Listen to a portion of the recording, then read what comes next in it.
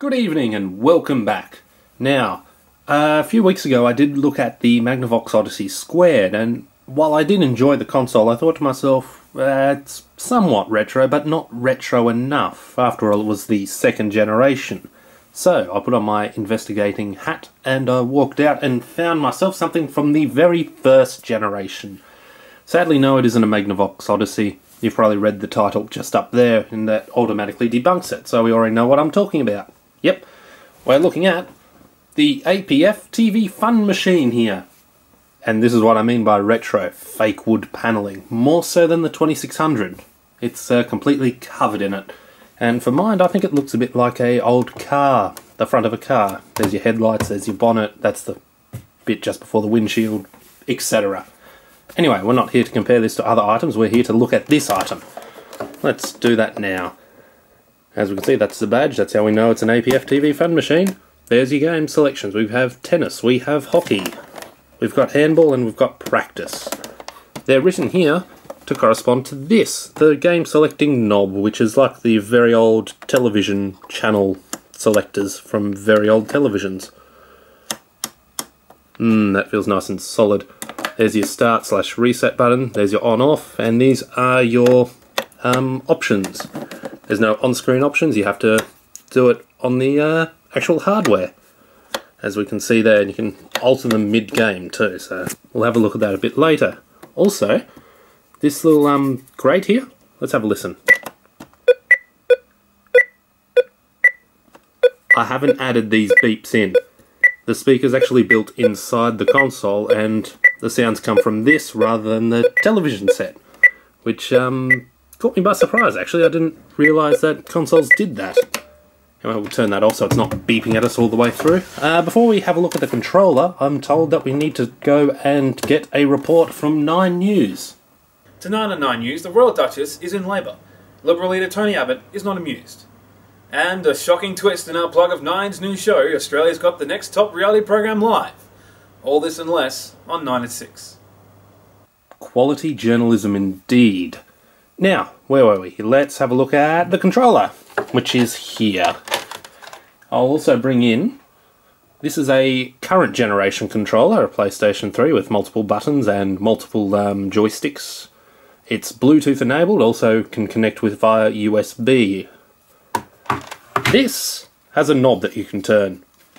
That pretty much sums it up. It's a black cylinder. Turn that there, you can open up it and have a look at the wires inside. And yeah, you can see, you can actually hide a few things in there, I reckon. Could be a good little hide and seek toy, this. And yep, it's wired to the console. However, unlike the Magnavox Odyssey, the controllers can be detached, so you can replace them, move them, take them to your friend's place or whatever. However, the the antenna, this thing was invented way before AV composite jacks. Yeah, that's hardwired into the console. Sadly, this console didn't actually come with its RF unit, so I'm using a very old Master System one, which does the trick, which is good.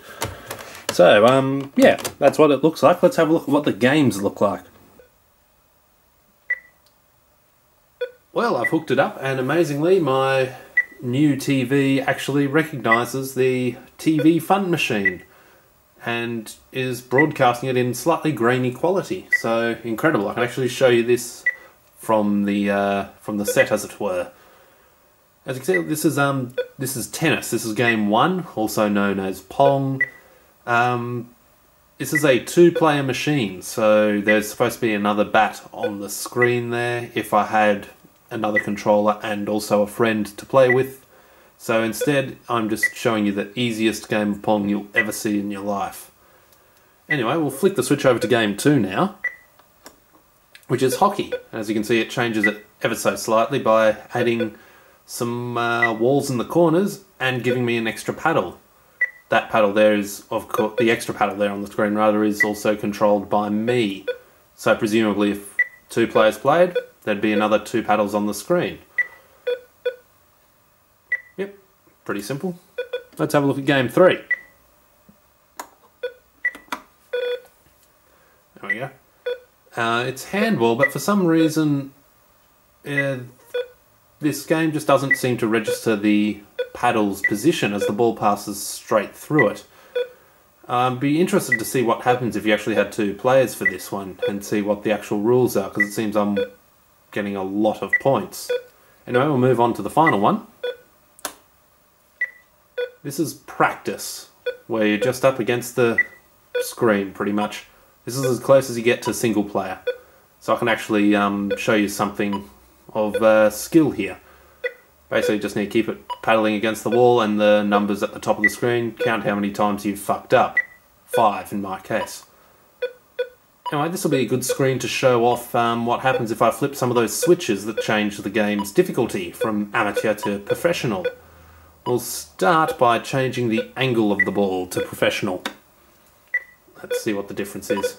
Oh yes, you can see the angles are far steeper.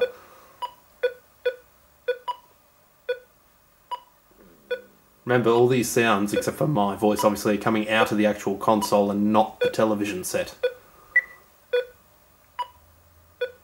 Alrighty, we'll change the bat size now to professional. As you can see, far smaller. Oh, it's getting past me, this one.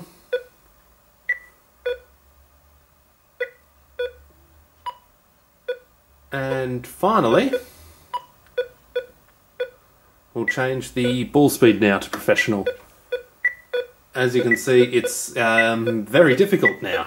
We'll flick the other two back to amateur and see if I can actually hit this ball. No, I'm not having any sort of luck whatsoever. No. Oh, I think that one just passed straight through the bat then, so maybe it's gone back to the... Oh wait, no, as soon as it hits 15 it clocks out and doesn't register the bat. Hang on, I'll reset it. Here we go. Ah yeah, there we are. That was the problem. Well. So yeah, well, that's your TV fun machine, and back in the very early days of video games, probably would have been quite impressive to actually control the action on screen. Anyway, let's have a good, let's wander back to my corner. And we're back. About blow time. Oi! It's enough out of you. Back to this machine. What do I make of it? It's historically interesting is what I make of it. I think it's unfair to review this against anything outside of its time, so I'd have to go back to 1976 when this first came out to fairly review something, and this is actually the oldest game console that I have now, so I've got nothing to actually compare this against. Even the Magnavox Odyssey Squared or the Atari 2600 is still a little bit too far away from this, as this doesn't have interchangeable games. So yeah, I can't really review it. If you like old knickknacks and game consoles, then you'd probably love this for its appearance and its inbuilt speakers. But in terms of actual gameplay, there's so many better machines nowadays. For me, I'm going to put this on my shelf, I'm going to put it behind probably a glass door and just quietly admire it like this. Perhaps maybe without the plane flying overhead though.